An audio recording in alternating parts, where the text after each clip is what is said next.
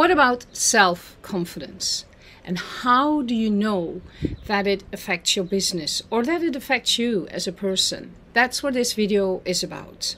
My name is Tineke Rensen from Powerful Business Academy, and I help businesswomen who have a business on their own, self-employed, to become a business leader, business owner, building a business, and create the impact that you deserve and you desire. Now let's dive into self-confidence, because it's a huge topic for businesswomen. So how can businesswomen improve building self-confidence? Well, really it is by doing the things that you love doing, focusing on the results that are good, and sometimes that's not the amount of clients. And all the women in my group, not all, but most women who enter my group, they say they want more clients or more leads or more conversions or more paid clients, you know. That's usually a big issue for many businesswomen. How can you improve? Establish which things scare you, so at least that you're aware of what scares you, and then start to do them anyway. Yeah, you might be trembling, you might be shaking, you might be your heart might jump, you might be fearful. Do it anyway, because that's the only way for you to see that nothing major or nothing dramatic is going to happen. That you are perfectly fine and that you are okay to do the things that you think you can't. And that when things might go slight off track, because it's never completely wrong, but that's how we label it. No, it's just going slightly off track. That you are able to correct it, course correct, and take precautions or the necessary steps to put it back into place or back into where you were heading to. It's self-confidence is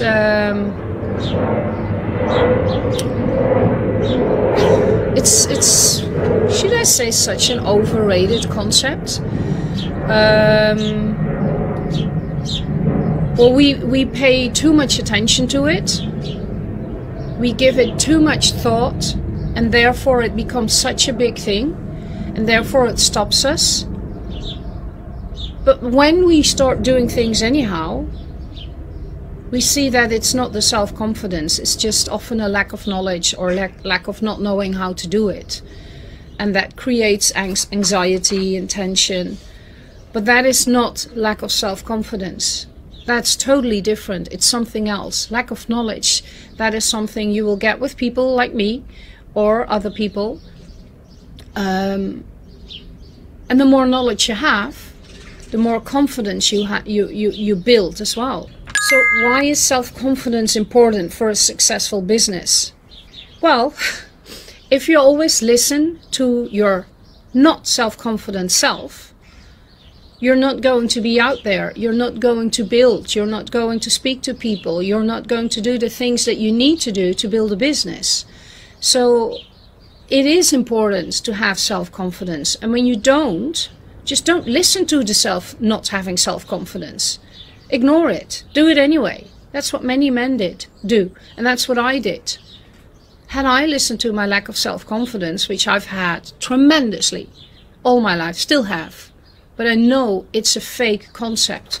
I know it's not true. It's a thought in my mind. It's a thought in my head. So I ignore it. Yeah, it does cost more energy. I agree.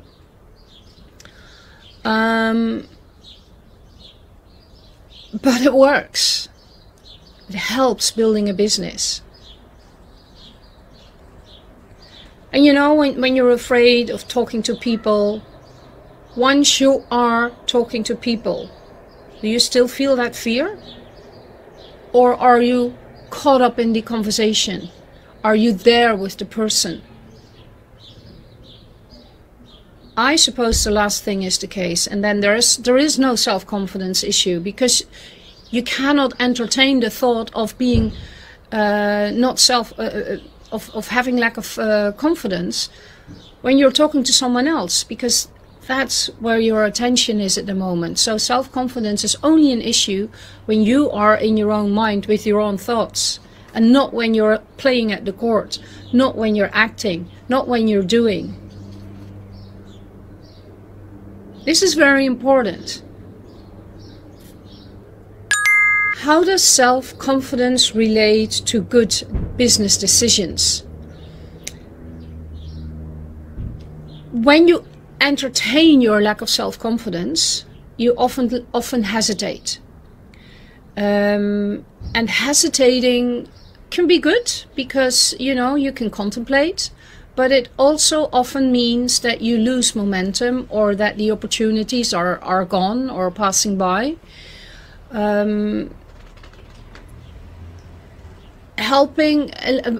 Making strong business decisions helps you to move further.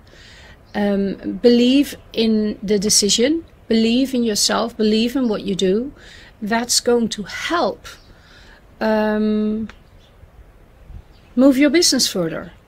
So when you listen to your lack of self-confidence, you're not going to make powerful decisions. You're going to make the decisions entertained by lack of self-confidence, which always means playing small. Yeah, listen to lack of self-confidence. The decisions you make are usually not big. Are usually small steps there, which are not significant, which are not going to teach you anything. The big leaps, they are going to give you feedback, because then you'll see, hey, things are going to work out this way, things are going to work out that way. You know, that's really, really important. So it definitely helps making decisions. And about making decisions, I have a strategy, yeah? And I've already expressed this many times. I've created videos about it. If you don't know what to do, look at what's the worst thing that can happen. Look at what's the best thing that can happen. And then give yourself 3 seconds. 1, 2, 3, decide. And then you intuitively come up with a decision. You don't know if that's the right decision, but I bet it is, because you looked at the pros and the cons, you looked at the worst and the best scenario, and your intuition already knows. It's just your mind trying to stop you because you're scared, or because you want to control, or because you don't know what's going to happen. No, you don't know what's going to happen. I mean, you predicted the worst and the best outcome, but you still are not sure about it. That's never the case with making decisions. But that's basically also the beauty about making decisions, isn't it? The challenge, the not knowing. But having faith and having trust in that process, having faith in that you made the right decision, that already determines part of the outcome, definitely. Because that's how you then are going to act. And the beauty about making a decision, once you have made a decision, something happens in your brain.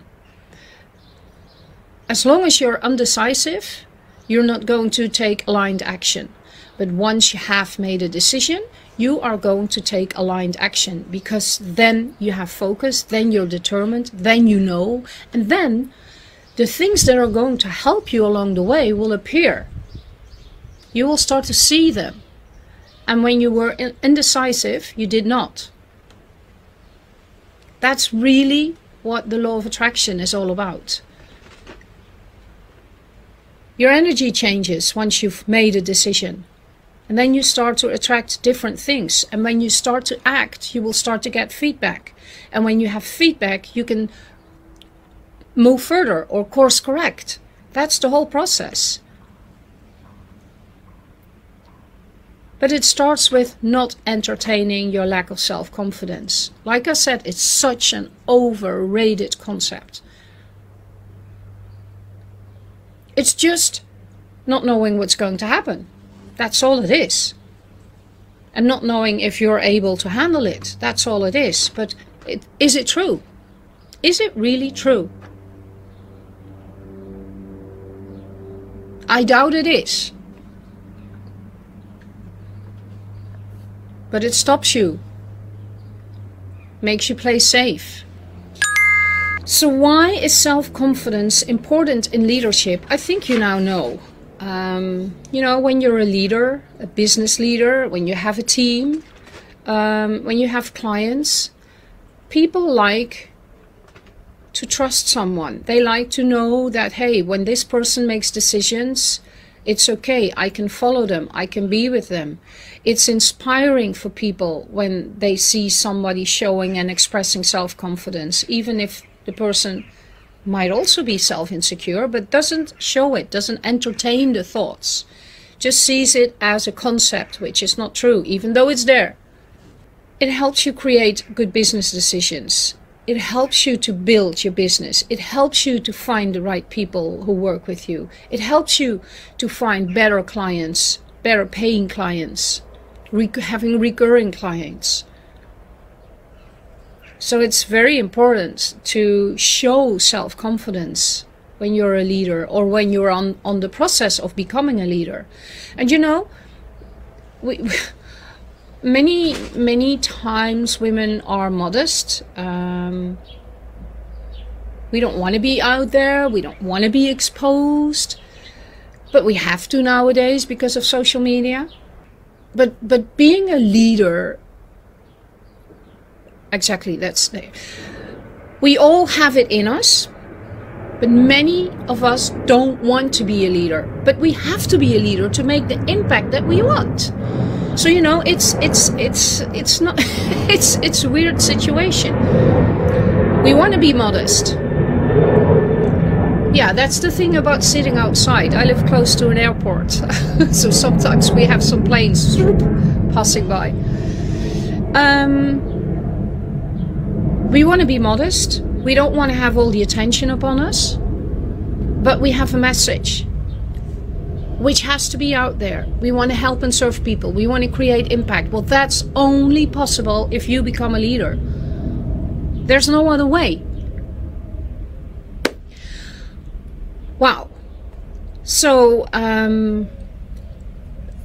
this had so many nuggets. If you feel that you want to have a conversation with me, just you know, about whatever that's bothering you, I'll add a link to the message. It's my 15-minute calendar link. You can just schedule a call. We just have a short conversation. I love having these conversations because it helps me also to create this content. You know, there's so many conversations in my mind with women that I had. And that's how I know what I know. And that's why I want to share with you what I know. Okay? Bye-bye. See you next week.